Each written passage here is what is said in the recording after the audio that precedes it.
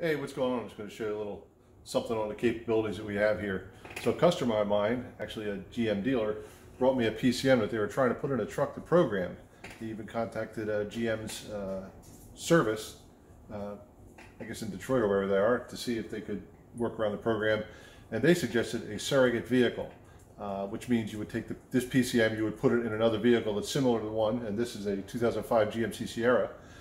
Put it in that other vehicle and try and program it that way with the correct vehicle's VIN, like the one that this will ultimately wind up in.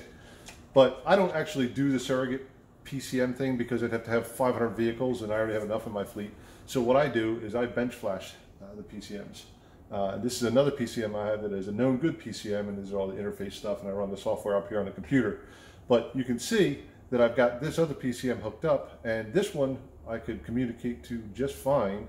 And when I did the same pinouts to this PCM, you know, these wires here to this PCM would not communicate at all. I put the VIN in and it would just give me a critical failure every single time. So it looks like we have a bad PCM on our hands. They can either supply a new one or we can send this out and try and have it repaired. Unfortunately, I have 3 of this style PCM and it's a little bit different than this one. The input side's the same, the output side is different, so these PCMs that I have will not work for this customer. So they're back to square one and need to get another PCM. Well, off to the drawing board for them, and I am going to shut this down and go swimming. What do you think of that? Later. Thanks for watching.